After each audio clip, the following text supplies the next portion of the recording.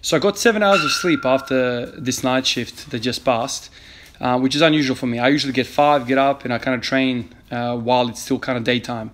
Today I slept for 7.5 hours, got up, starving as hell, ate some food, and then the day started running out. So I just thought, okay, let me just quickly jump in here, do like an hour session of front squats and back squats and call it quits.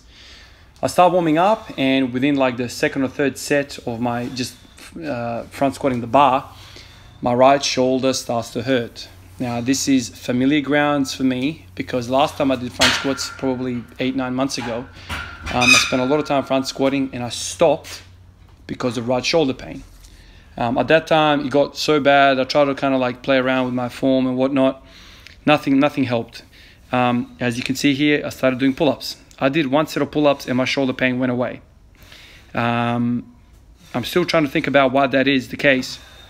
I think in the front squat position, in the full rack, your shoulder is very much externally rotated. With pull-ups, are they internally rotated? I don't know. It's got something to do with the lats, I think. But anyway, started feeling good. Now, historically speaking, as long as I can remember for myself, every single time I had shoulder pain and I kind of did pull-ups, it sorted it out. So bench press, rowing, all that kind of stuff that kind of gave me shoulder pain, I would just do pull-ups and it would go away. I don't know why, but that's always been my experience.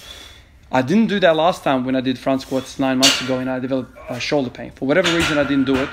I think because I pushed the front squats so far that even pull-ups were hurting my shoulder. Like I really pushed, very far. So today, basically, I did 5 sets of 10 with 60 kilos front squat, and then in between those sets, I did sets of 10 of pull-ups. I ended up doing 5 sets of 10 with that as well. And right now, I'm sitting here talking to you guys, and I feel really good. The shoulder feels really, really good. So I've got a bit of a situation here. I need to do front squats to improve my back squat because front squats hit my upper back.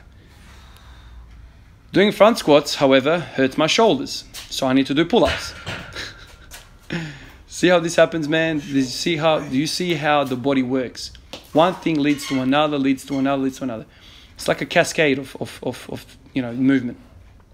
So right now I'm sitting here, I'm thinking to myself, every time I walk in, I'm going to jump up and do a bunch of sets of pull-ups, as you see here. And then I'll move on to front squats, and then I'll move on to back squats. So I think this is going to be my skeleton session moving forward. I'm yet to kind of think about what type of volume and intensity I'm going to do with the pull-ups. Clearly, I can do 5 sets of 10, even after a very long time of not doing the pull-ups. I've said this in the past, like we all kind of have our own movements, what kind of works for us. Me and pull-ups kind of go hand in hand. I don't know why, but like I've always kind of been good at pull-ups. I don't know why. It's just maybe how I'm built. I've always kind of had kind of like a pretty good set of lats and whatever. Even when I don't train them, I kind of have all right lats. So yeah, I think so. I've gone just from doing back squats to doing back squats and front squats to doing back squats and front squats and pull-ups.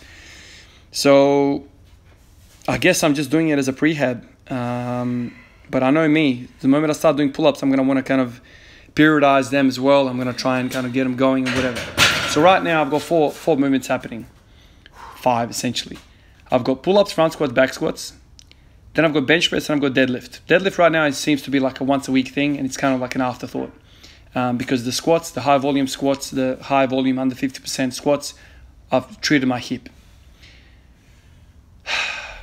I've started doing front squats and I've understood that the effects they have on the back squat is like incredible for me. But front squats hurt my shoulder, so now I have to do pull-ups. So all of a sudden my minimalism is kind of blown out to maximalism. But anyway, it's still kind of minimalism. I think I'm gonna treat the pull-ups kind of like I treat the front squat and the back squat. I'm gonna just go easy on them, not rep them out to the max. And see how I go. I think tomorrow I'm gonna have some DOMs in my lats because frankly I haven't done pull-ups for a long time. But I'll see how I go. So that's basically where I'm at. If you guys are dealing with some sort of shoulder pain, try pull-ups.